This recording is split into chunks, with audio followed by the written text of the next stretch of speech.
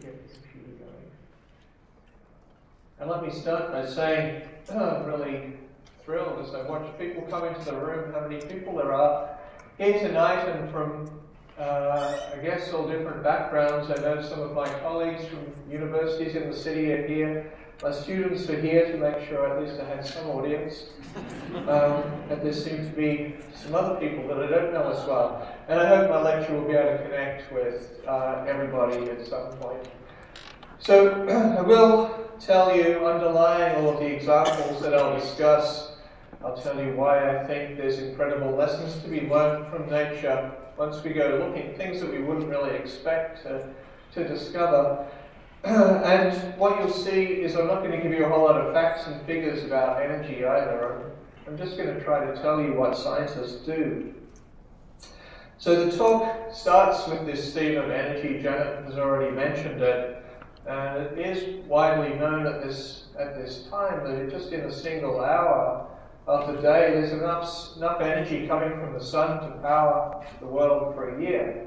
So there's a lot of energy there, and this is what tantalizes researchers, and this is what's geared up many nations to try to work out how to tap into that. So traditionally, what comes to mind when you think of solar energy, you think of solar panels, where you convert that energy into electricity. And then that would integrate seamlessly with how we use energy today. You can also use that energy, you can focus it in boiled water. That's called solar thermal energy. So these are traditional approaches to capturing that energy. That's not really what I'm going to tell you about today. I'm going to tell you about photosynthesis, some aspects of it. Try to tell you how to think about it in a different way from what we learn in high school. I'll mention that in a moment. But one of the reasons why photosynthesis is amazing as a solar energy converter is just the scale of this process. So this is solar energy powered chemistry, produces 100 billion tons of biomass each year. That's a number that's really hard to get your head around. An editor at Nature Physics had a good way of explaining this, and that's every single hour of every single day. That's the same weight as 2 great pyramids of Egypt, just produced from the sun.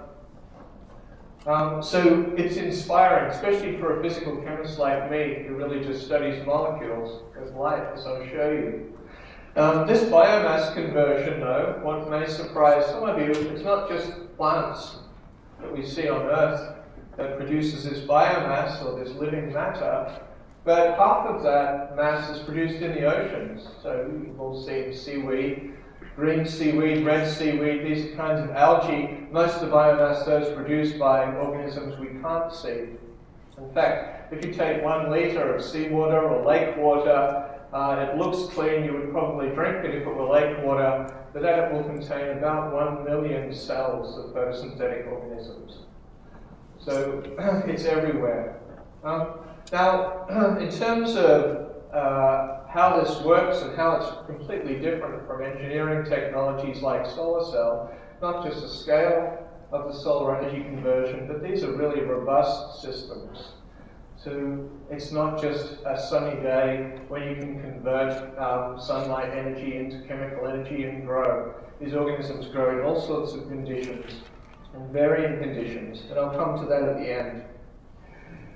So really what I'm thinking about here and what I want to convey to you is there's maybe ways that we can learn new approaches in chemistry and engineering, and as well as new insights in biology by studying systems like this at the level of detail that I'll tell you about. So this is what I would call bio-inspiration, but it's taking bio-inspiration, at least the way I foresee it, to another level.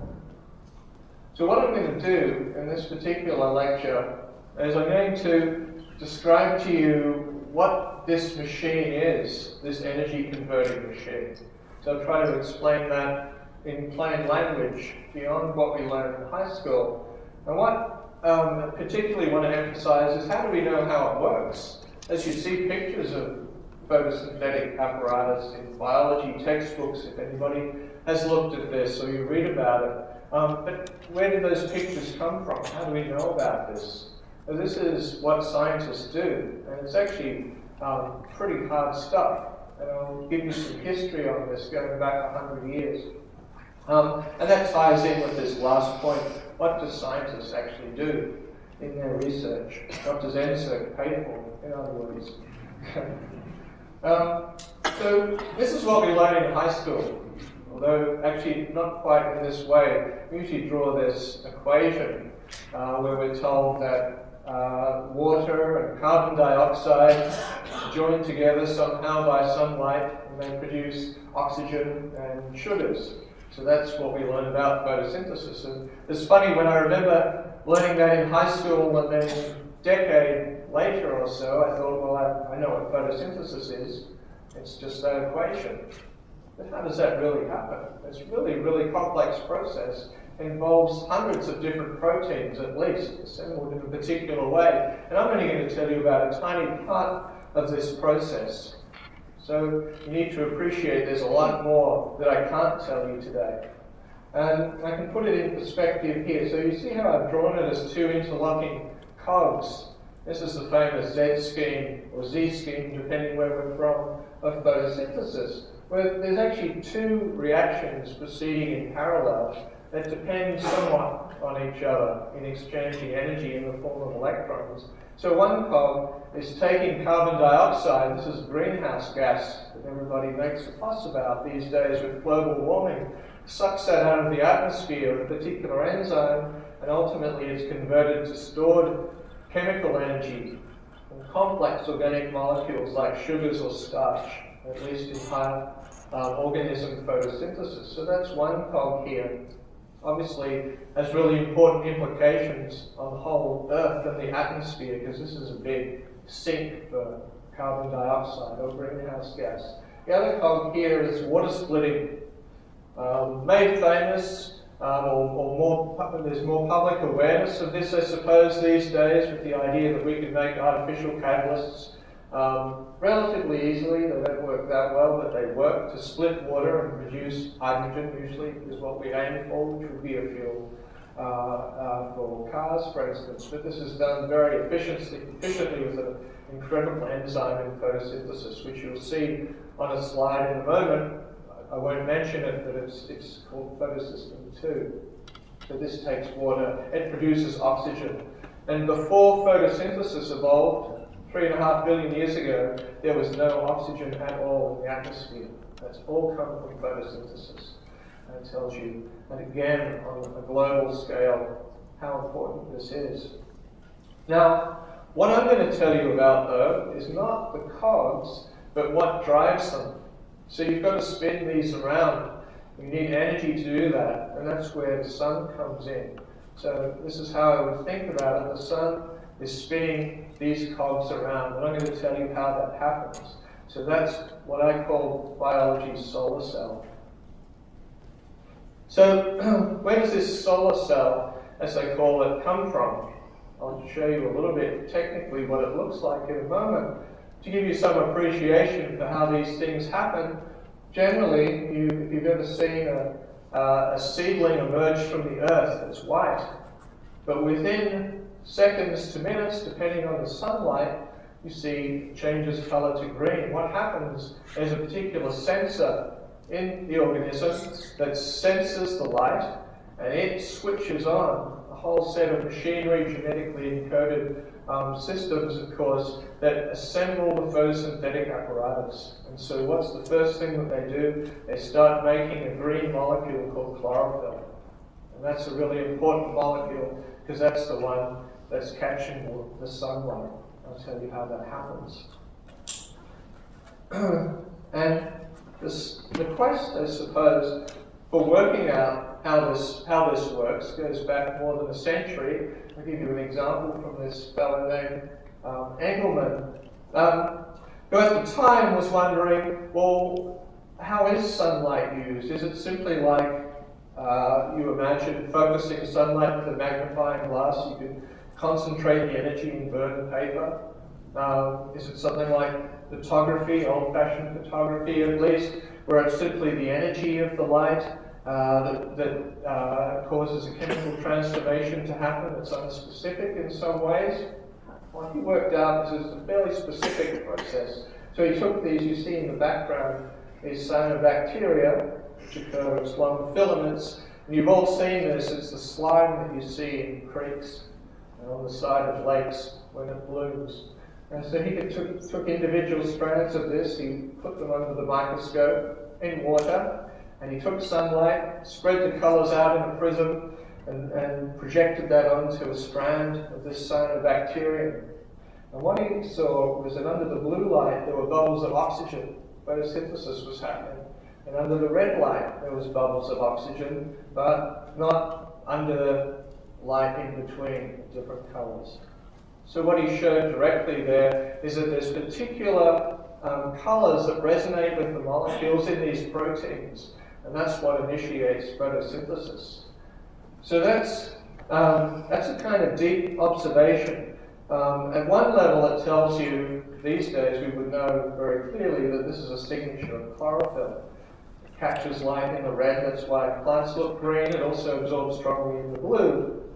It also tells indirectly of the involvement of molecules called carotenoids, which I'll mention later in the talk. But it tells you further that there's quantum mechanical effects underlying this that help molecules absorb light. This quantum mechanics is all about ladders of states. For those of you who haven't thought about this for a long time, and you need to think about it briefly, I'll explain this to you to understand these initial processes in photosynthesis. So how I think of a molecule like chlorophyll is it's a tuning fork. Most of us don't think about molecules, of course I think about them all day. But a molecule is a small structure of atoms that contains electrons that are constrained in a kind of wave pattern. And when light interacts with those electrons, it changes the wave. The wave is bent out of shape, it takes another resonating structure. A little bit like when you take a tuning fork, bang it on the bench and listen to it. Those vibrations have a particular frequency. And so it's the same when a molecule absorbs light, it will pick up a particular frequency band, color in other words, from the light. So that's why these chlorophylls will resonate with red light, but not with green light. So that's how I want you to think about this. So I'm going to take this to some fairly complex experiments in the middle of the talk when I really get to the frontier of what people are working out. That this is a difficult concept for those of you more from the general public. So this is what gives this green color anyway, is that resonance. And that's how sunlight is captured. One thing I will mention just before I move on that's important here is that resonance, it's a kind of vibration of electrons, only lasts for a very short time. For most of us, inconceivable short time, 10 to the minus 9 of a second or so. It's called a nanosecond. I'll show you much shorter timescales in a moment. But that's the clock that photosynthesis and solar cells run against. You have to take that energy and do something with it, convert it to a more stable form in a nanosecond. So about 50 years after Engelmann's work, Emerson and Arnold made a breakthrough in understanding photosynthesis, or at least deepening the mystery, I would say, at this point.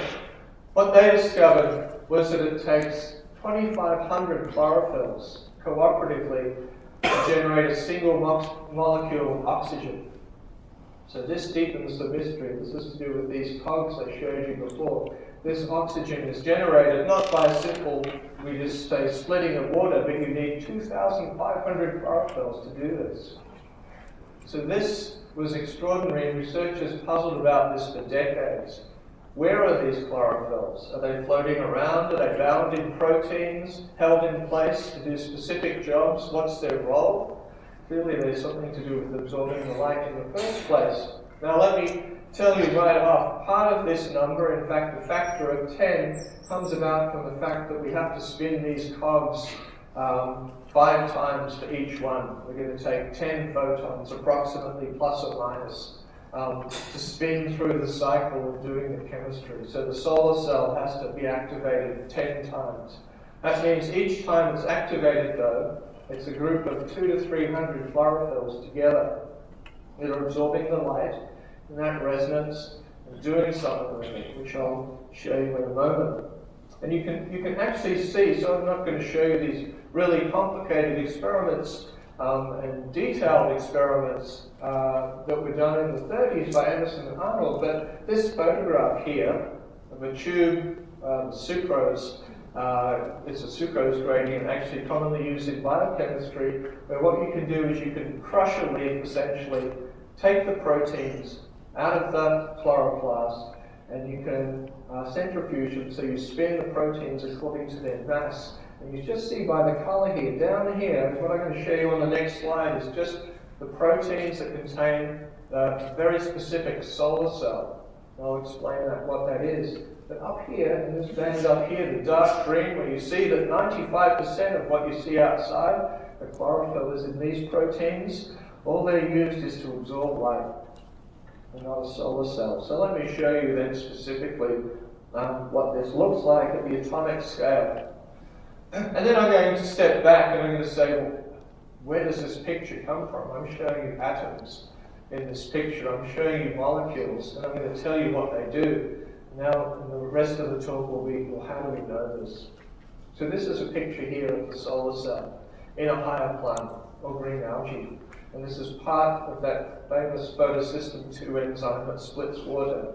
The solar cell, what I call the solar cell, is just this group of red-colored chlorophyll molecules.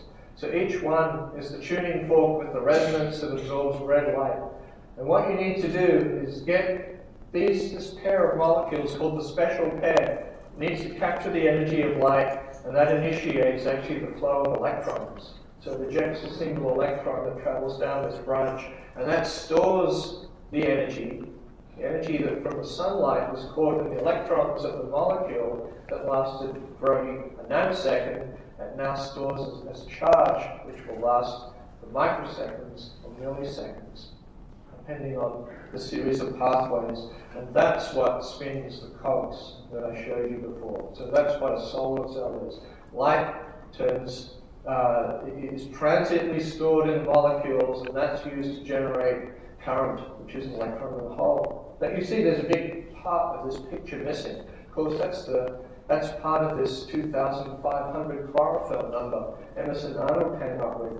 So that solar cell is surrounded in the chloroplast, in the membrane, by all of these other proteins, which are not solar cells at all, which seems strange. This is not how an engineer would build a silicon solar cell.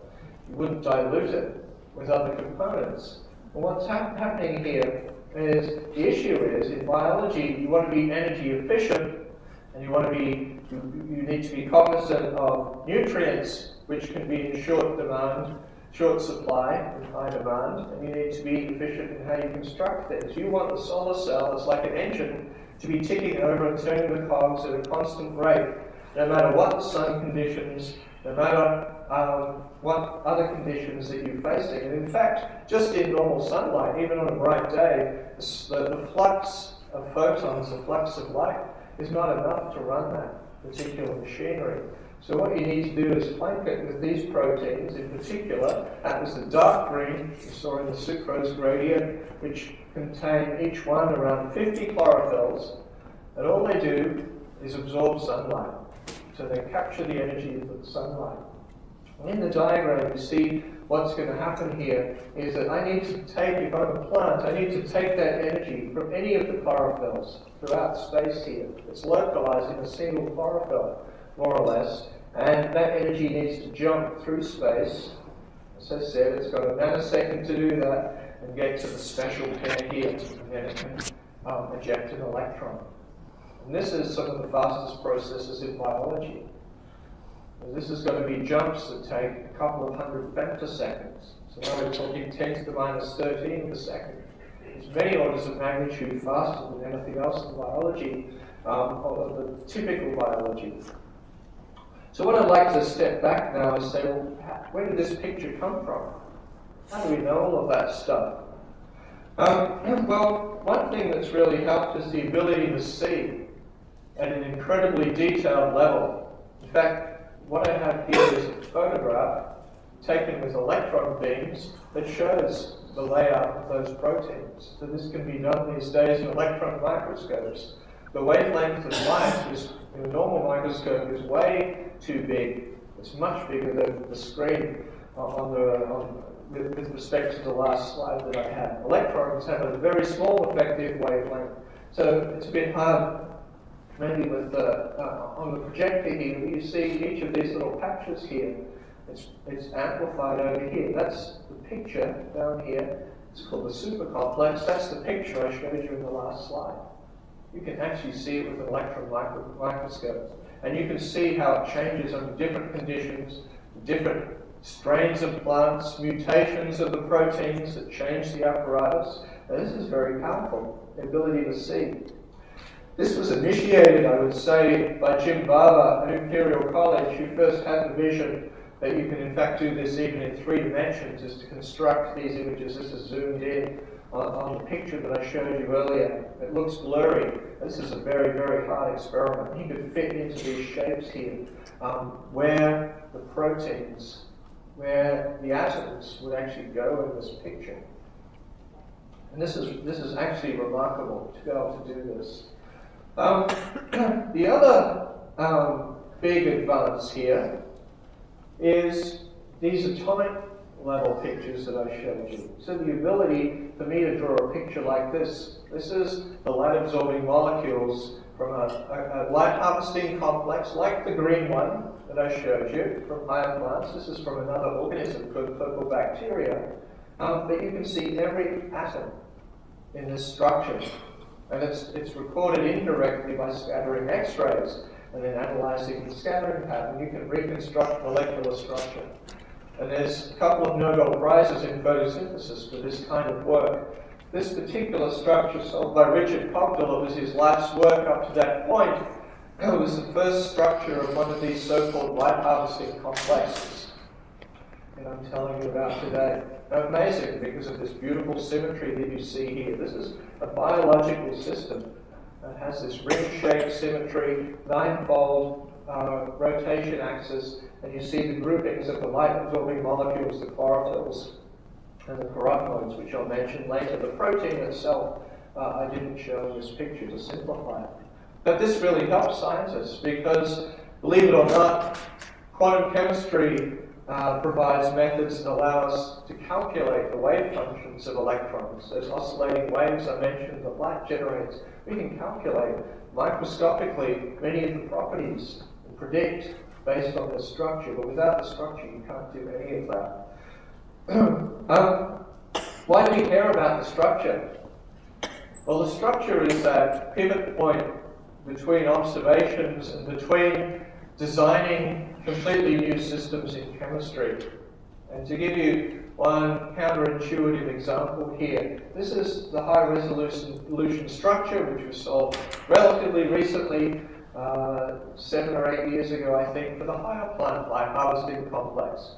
Again, you can see the atoms. I haven't drawn them all in this picture, but what I want to show you is the arrangement of the chlorophylls. Each of these skeletons here you see in orange, green, orange or green, that's the chlorophyll molecule. That's what's absorbing the light.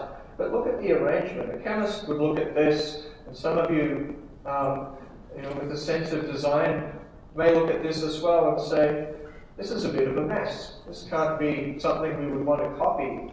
It's obviously just nature's way of stuffing as many of these colored chlorophyll molecules as possible into this rigid scaffold, which is the protein, which holds it all in place. Well, if you think about this further, the effective concentration that we use in chemist language that describes the number of chlorophylls here is 0.25 molar. So that's a really dark green solution, as you saw already.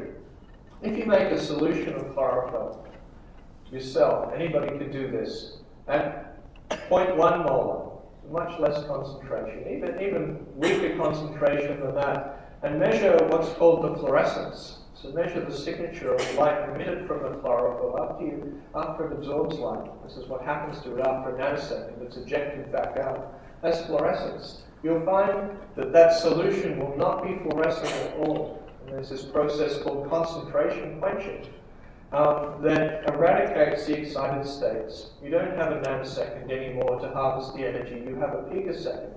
You have 1,000 times less. And so it would not work at all in photosynthesis. You just couldn't get the energy out. So there's a very, very specific arrangement of the chlorophylls in this protein that enable those excited states to be harvested. So this is something we can learn from. And this was discovered by Lord Porter and Godfrey Bedard not long after the first crystal structure was available, or about the same time as the first crystal structure was available in any photosynthetic protein. And they speculated on this concentration quenching, which turns out to be correct. So then the next thing I'd like to touch on, though, you can see these structural pictures, so that's fine. I can draw the picture that I showed you earlier, and you'll see again in a moment. But how do I know how to draw the arrows? In other words, how do I know how it functions? So this is a much harder exercise. So what happens after light is absorbed, in other words, is the question here. And this is where advanced methods in physical chemistry come into play, often using lasers, because we can pulse lasers in short bursts, and that enables us to time processes. But more than that, we need to connect with structure, and that's a more difficult exercise.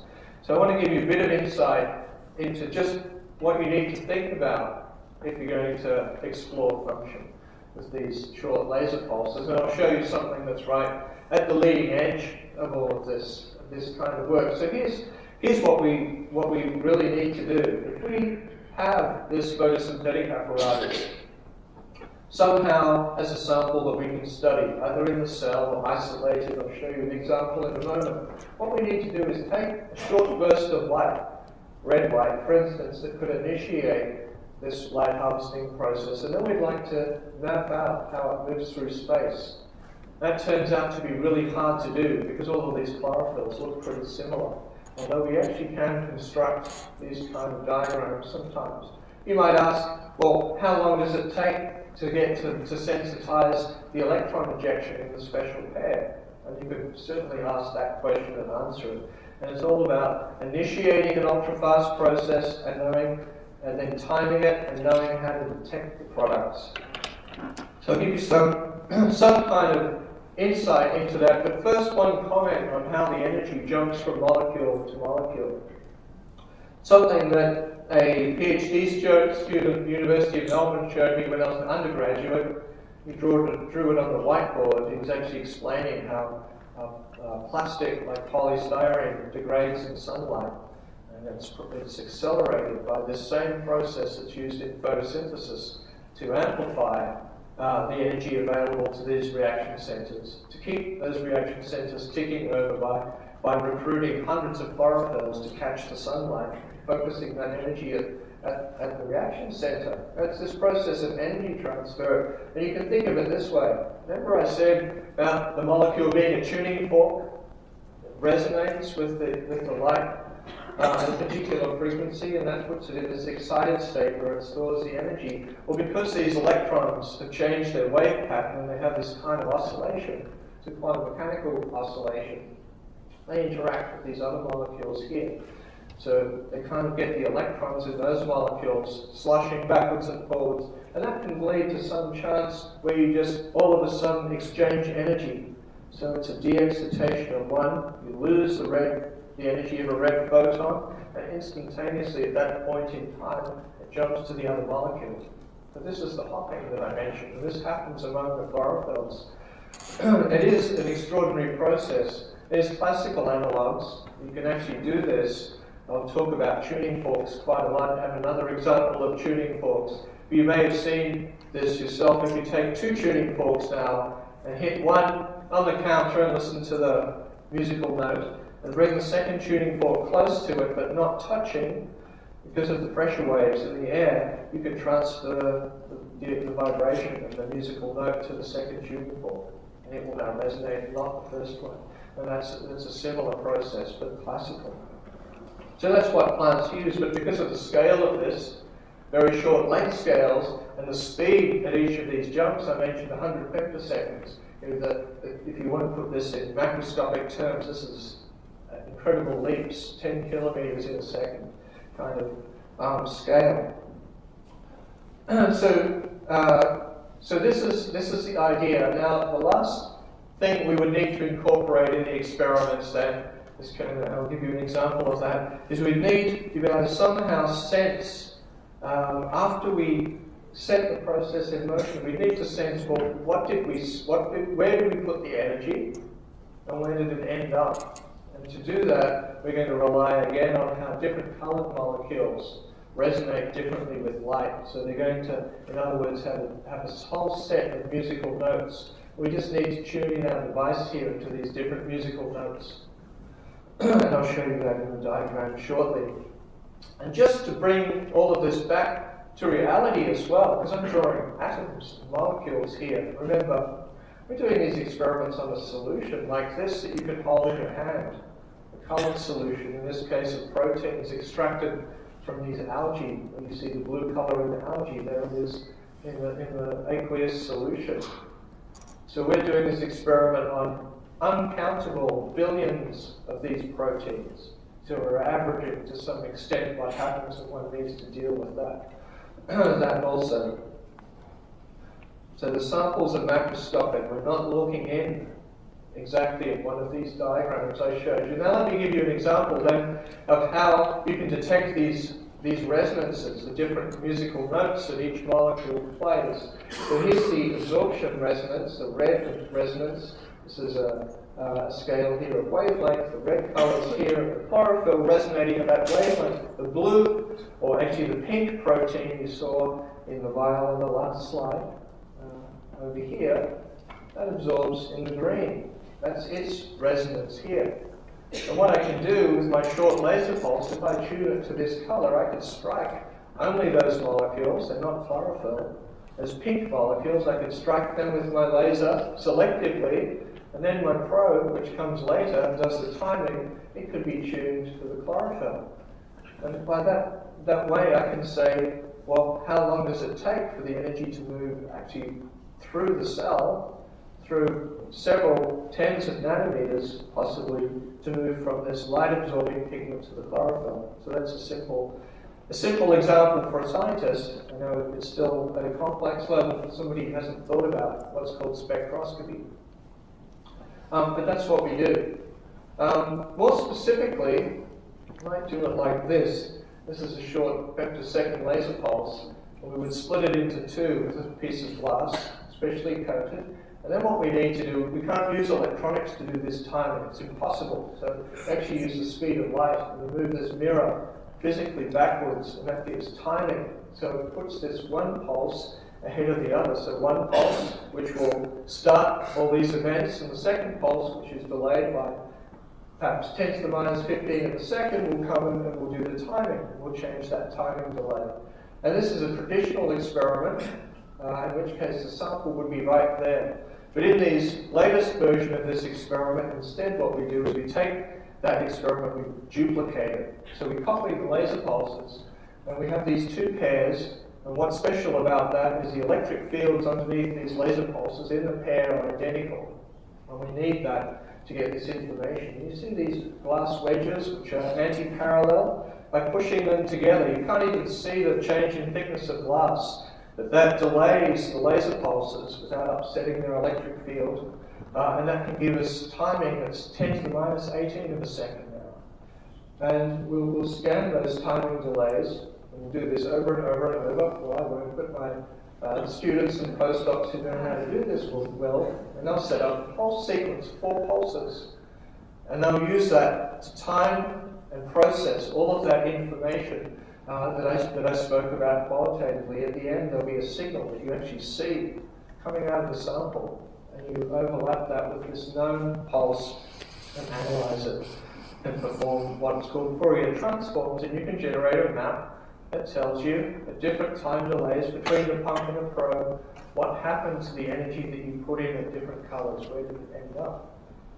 And what that would enable you to do, I have 2 technical slides here, is to draw a picture like this that lays out for you in detail after we put energy from sunlight, or from the laser in this case, say into the center of this small protein. What are the pathways and the timescales that the energy jumps to the next molecules? And that's all extracted from analyzing these kind of experiments. You see the timescales here, incredibly fast. So they're 10 to the minus 14 of a second or so. And up to about 10 to the minus 12 of a second. But combining that information with that atomic resolution structure, this enables us to pull those pictures together that I spoke about. So this is really what scientists do. Now, just to build on that for 1 second, then I'll show you something surprising. And that is, here's a picture of the protein, where we have the atomic resolution structure. And remember, you're thinking of the yellow here as the protein. That's just a scaffold. And what that scaffold is doing is holding in place the colored molecules, which are the light absorbers, like chlorophyll. In this case, they're not chlorophyll. Various bright colors. So each one of these is a musical note that I mentioned, because it has that different resonance with the light. And here are the musical notes. So there's, I guess, the chord played by this protein, and the colored lines are drawn here under its absorption spectrum. And that experiment I showed you can generate a map which tells us, after I strike this musical note, for instance, how long does it take to move downhill to the red musical note? And I'll just sit on a cross peak at those coordinates, I just read off the coordinates and watch as a function of time in these pictures, that signal amplitude growing with time. It grows in smoothly, just like pouring water out of one cup into another. And that's what we detect. It's pretty straightforward. What I'll show you, though, in the movie next is that striking observation, is that what can happen with these short laser pulses is they strike the whole chord essentially at once. So again, coming back to the tuning forks, imagine I have two tuning forks with different musical notes. And this is a famous demonstration that your grade 2 music teacher usually does, I think. At least when I was growing up. Take the two tuning forks, you keep them on the bench, two different musical notes, and listen. In addition to hearing the musical notes, you'll hear an interference between them. You actually hear this humming going up and down and up and down. That's a very low frequency resonance. It's the frequency difference between two different musical notes of the tuning forks.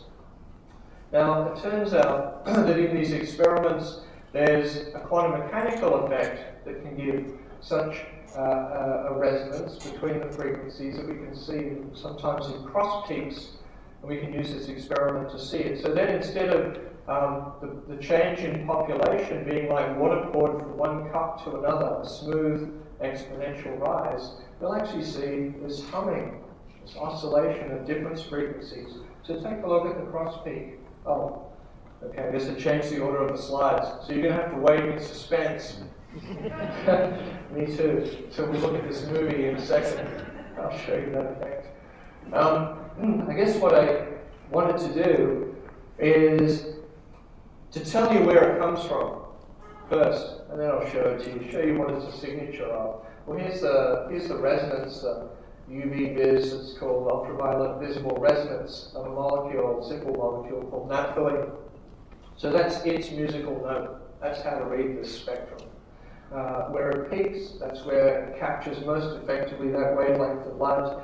And I usually put this up in my seminars for graduate students as a question, because we spoke earlier about moving energy through space, where you would imagine with this molecule, if I could get these electrons oscillating, the energy could jump over and get these electrons oscillating and move through space. That was that antenna effect that's going on in light harvesting. So what would happen, though, in this molecule if I measure the absorption spectrum? If the theory underlying that makes sense, then it should be identical to this resonance. Because either the light interacts with the left or the right light-absorbing group here. Measure this, and it's completely different. This is an experimental result. In fact, what you see, instead of one resonance, you see two. And these are called molecular excitons. What you're actually seeing is quantum mechanics in action. What you're seeing is the fact that you can't tell the difference between excitation and the electron resonance being on the left and the right side of the molecule. And so quantum mechanics tells you the correct states. Solutions for the famous Schrödinger equation is a linear combination of those two. There's two linear combinations, the positive and the anti-symmetric linear combination. There it is. in experiments. So that tells you, in this case, that the electrons on those molecules, when they absorb the energy from the light, they actually work completely cooperatively in a quantum sense. You can think of them as oscillators sloshing together, fully coordinated.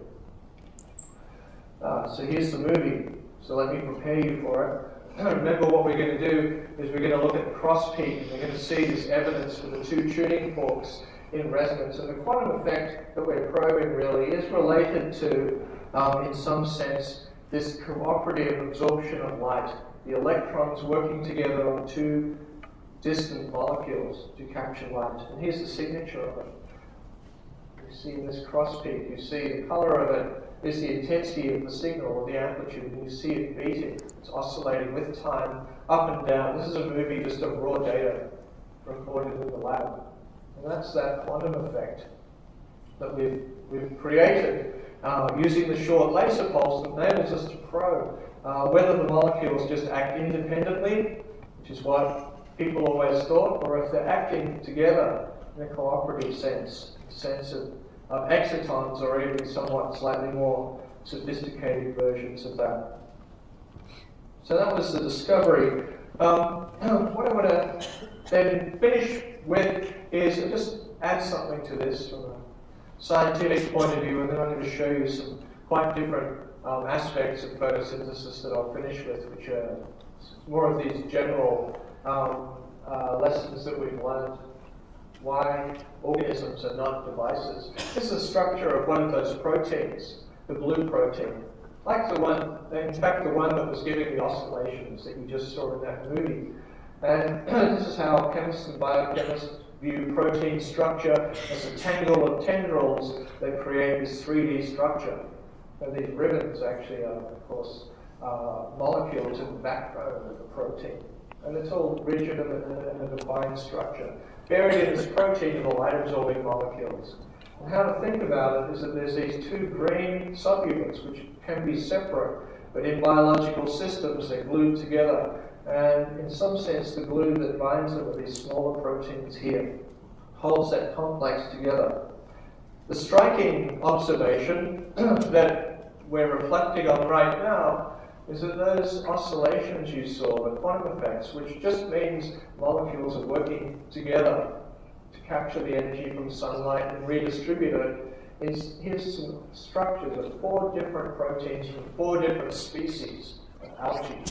And you see these molecules at the center, where the two proteins, the green proteins, come together, they lock like 2 hands holding each other. That brings those molecules really close together, and it turns on the exciton effects, the quantum type effects I just mentioned. And it's a direct consequence of this close distance. Another species has the same motive. Again, you see those effects in the advanced spectroscopy I showed you, but it's intriguing. Paul Comey discovered this with the crystal structures in Australia, that there's a whole, in fact, line of these organisms where, because of the change in this very subtle change in the protein structure, one amino acid insertion, those green subunits can't lock together. They're twisted by 73 degrees, and they have a hole in the middle. And so what that does is it turns off the ability to keep the electrons coordinated on those 2 molecules. When they interact with light, there's no quantum effects, no excitons. So nature has the ability, and this is under genetic control, it's encoded in the DNA, the ability to turn on and off this, this essentially quantum effect at the level of the protein.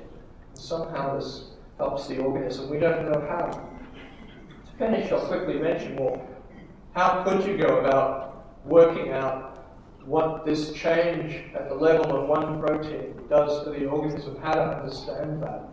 And I'll mention right now, this is a big challenge for biophysics in the future. How do you do that? I'll show more explicitly on the next slide. But coming back to these spectra that were recorded for these cells, living organisms, these are experiments done on living algae.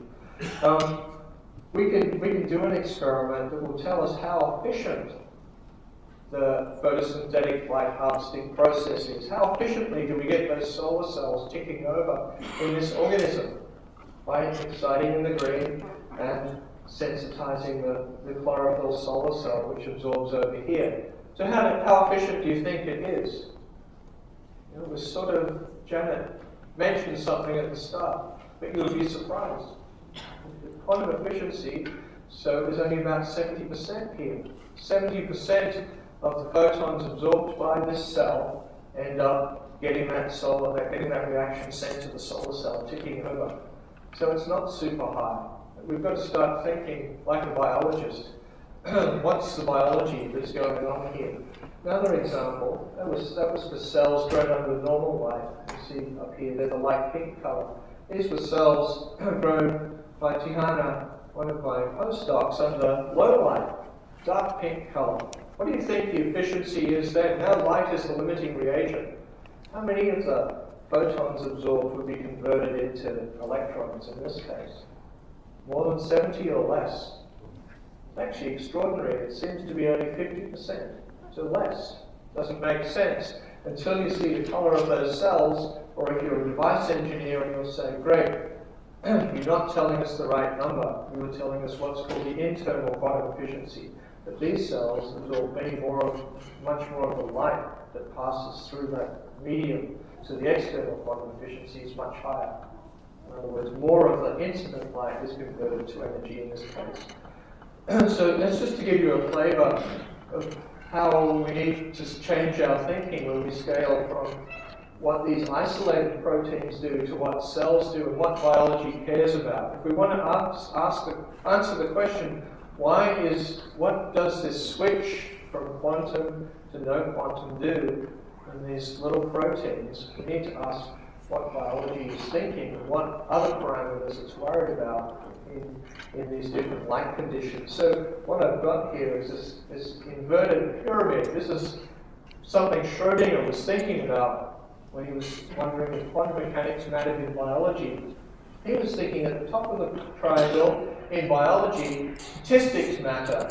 Billions of processes happening together obscure the microscopic processes. But if we could go down to the level of the proteins isolated, like what I showed you we were doing experiments on, he speculated that now rather than statistics, quantum mechanics matters. It was a fairly simplistic point of view in hindsight. It makes some sense. But what I'm saying is now we're pretty good at studying these systems in isolation. We can get a handle on what goes on. But if we want to speculate on whether it matters for biology, we need to design completely new kinds of approaches, biophysics, to do that. Because all the information I told you about in my detailed explanations earlier is completely lost when you look at a cell, when you study a cell in any way. So this is a challenge. And just to finish, a couple of different thoughts. Again, what's special about photosynthesis? Think of the plant out there in the sunlight. It can't move. The cryptophyte, the algae that I showed you, they can swim.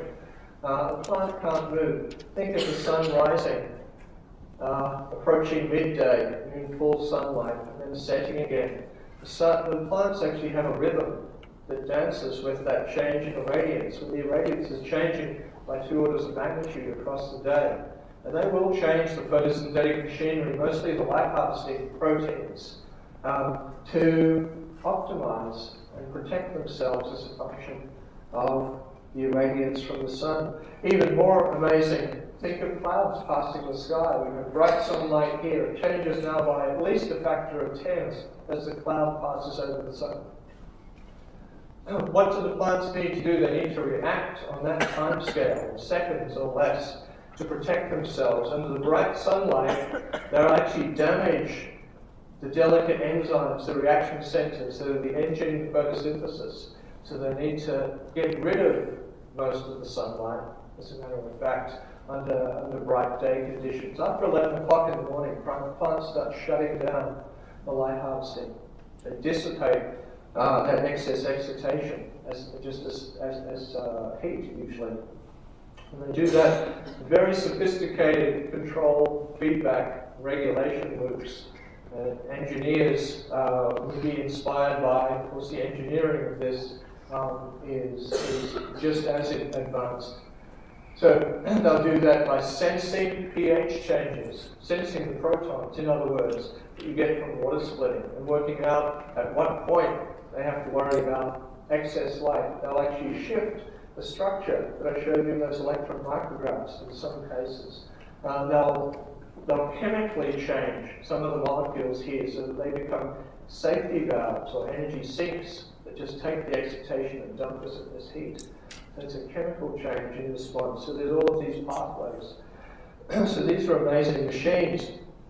And I'd like to finish with one obscure example that's somewhat related to this. It involves these molecules called carotenoids. Many of you will have heard of carotenoids because they're one of these components in so-called superfoods and various health supplements. They're free radical scavengers. They're in all of these brightly coloured foods, usually the red or the orange colour that you see. They're long molecules that look like this for anybody who's a chemist. In photosynthesis, they serve 3 primary roles, and I'll show you a 4th that's really bizarre. They do capture the energy from sunlight. You can see they have colour. You see the pictures here. So they absorb light in the blue-green. They help catch more of the sun's energy. More importantly, you know what happens if you take a poster and put it out in the sun? A coloured poster? It bleaches. So you don't want that to happen to your carefully constructed chlorophyll-containing proteins. They stop that happening. They're involved in the regulation I just mentioned. I want to give you then one example that's an organism called purple bacteria. Some of you may have seen it. Here it is in the pond. If you've flown over Oakland, you will often see purple bacteria in the bay outside of San Francisco. There they are under a microscope. They're a photosynthetic organism. I showed you already the famous crystal structure of the light harvesting protein from purple bacteria. I want to tell you one weird thing about this that's been discovered. It's on the next slide. But I need to remind you that there's chlorophyll-type molecules that absorb, in this case, in the near-infrared wavelengths we can't see, and the chlorophylls that you just saw that capture light in the blue-green. And usually in purple bacteria, they take that light and they use it to power the solar cell. So this final example is something that's quite the opposite. It's really bizarre. These black holes of the Bahamas, they're called, these water, big ponds of water, seas of water that are isolated from the ocean. They're typically characterized by you go down, to scale to an aeroplane, go down several tens of meters where it's fairly normal water, and then you get 1 meter thick band of black water. It's black because it's full of purple bacteria. They dominate this band of water. And how do they do that? They do it by rewiring photosynthesis. So the chlorophylls, instead of absorbing light and using them to power solar cells, they dump it as heat. And by doing that, they actually physically heat this layer of water by a few degrees. Physically heat the water around them and essentially burn off the opposition. And then that gives rise to the name of this, the black hole, or South Andros. It's black because no light penetrates that 1 meter thick layer of purple bacteria. So that's everything that I wanted to say to you. We've gone from plants, where, as I said, there's so many photons hitting that leaf per second, they have to worry about getting rid of the energy, to organisms like green sulfur bacteria, which can live deep in the ocean or in mud, where they photosynthesize, essentially under moonlight, the same conditions as moonlight. And then there's even things like, this is a crustose coralline algae I mentioned in the abstract, that live 20 meters under the sea in Arctic fjords, under 1 to 2 meters of sea ice, and they photosynthesize. That's at the threshold of this primary production. So there's all of these remarkable examples, and this is what's inspiring